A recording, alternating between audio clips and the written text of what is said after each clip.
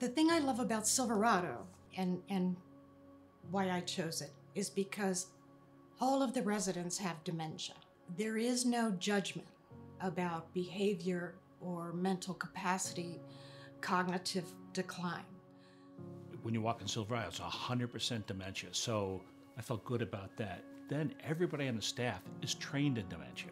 So the people who clean the rooms, they walk by every day and, hello dear, how are you? And they talk to people, and you could see this was, it was a real calling. It wasn't something that was made up. They enjoyed meeting the residents, they worked with them.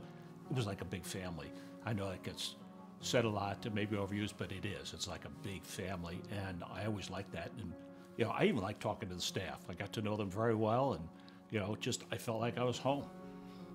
So I think the initial reason I chose was the focus on memory care, which I think is probably not unusual to most of the people that chose Silverado. That the total emphasis on memory care meant a lot to the decision making.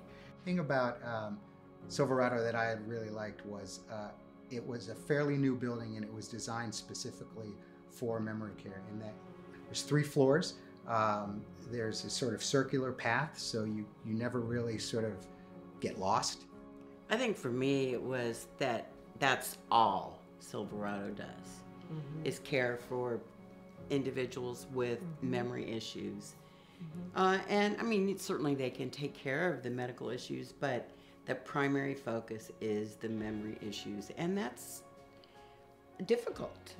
It's a learned skill, and not a lot of facilities are very good at it. And I think Silverado is very good at it. I think that from leadership, down, they have the understanding, they have the caring. They don't expect our loved ones to be something that they aren't. They accept them as they are. I think for us, Silverado really challenged our assumptions of what memory care could be.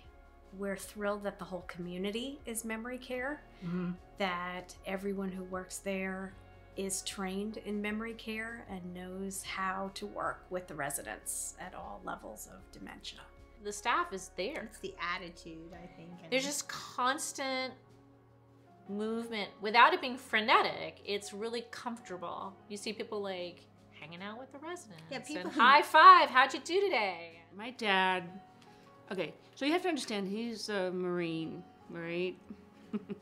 He's a Marine through and through. Very independent, very stubborn, like Irish guy. And so the caregivers really treat him with respect. Okay, that means everything to a Marine, everything to me, everything to my father. They got to know my wife to the point where they knew if she was wearing somebody else's glasses. They knew if she was wearing, if she wasn't wearing her slippers. They knew her. They knew her like a person. It's the best place ever.